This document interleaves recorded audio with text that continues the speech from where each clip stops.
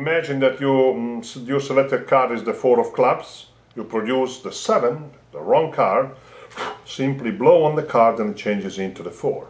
I like this change very much, very much. It's not that difficult to do.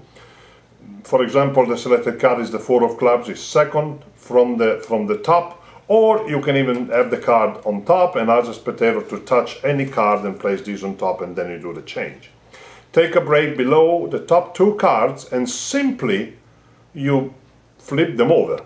That's the move, okay? Grab them between thumb and middle finger, push with a little bit with the left thumb like this. And you do this on the way to the mouth. The larger move covers the small one, okay? So on the way to the mouth, I do it very slowly. You simply do this, blow on the card, and this is the change.